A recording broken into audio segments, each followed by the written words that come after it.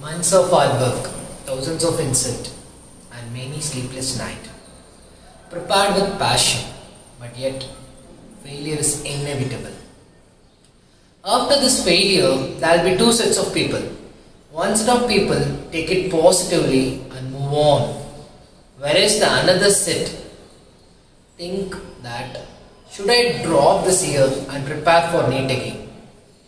This question might pop up in every student's mind now after the exam.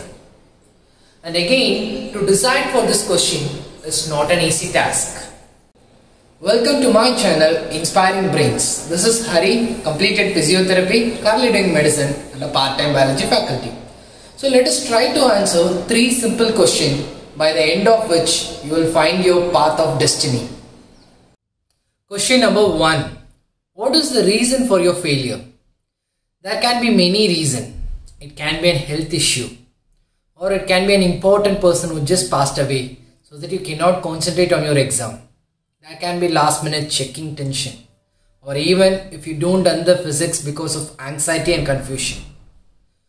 Whatever be the reason, if your reason is genuine and it has the ability to convince your soul and mind, come on, you can repeat it again. But if you find your reason as a lame excuse, then it's time to move on to some other field. Question number 2. Are you ready to sit back again?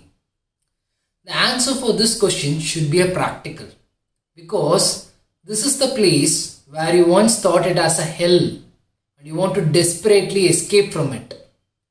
So don't take the decision based on emotion, because emotion may make you to sit for a few days or a week, but not for a long time. So sit back, take a deep breath and think practically to decide this question. Question number 3. Are you desperately passionate about medicine? Because many students enter their college or preparation to carry their parents' dream. If that is your case, then this is a chance to chase your dream, a failure to chase your dream.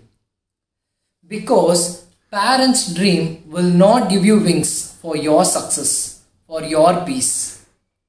On the other end of the spectrum, if you are desperately aimed for medicine, even sleep will not bring you peace.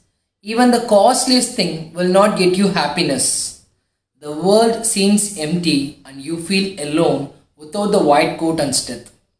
If that is your case, then you should and you can sit back to prepare well to chase your dream. By answering this question, you can come to a conclusion whether to drop or not, or how to bring peace to your soul. Whatever be the things, life has to move on. Decide, engage, enjoy your life.